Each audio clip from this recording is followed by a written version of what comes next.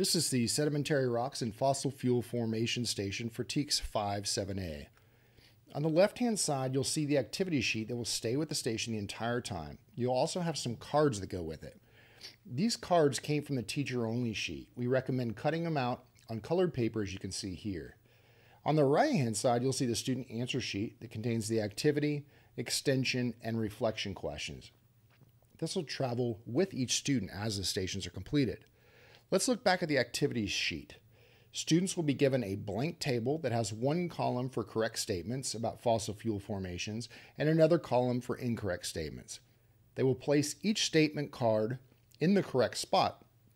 There is a built-in self-check that allows them to unscramble the letters from the top left of each card to complete a two-word secret phrase.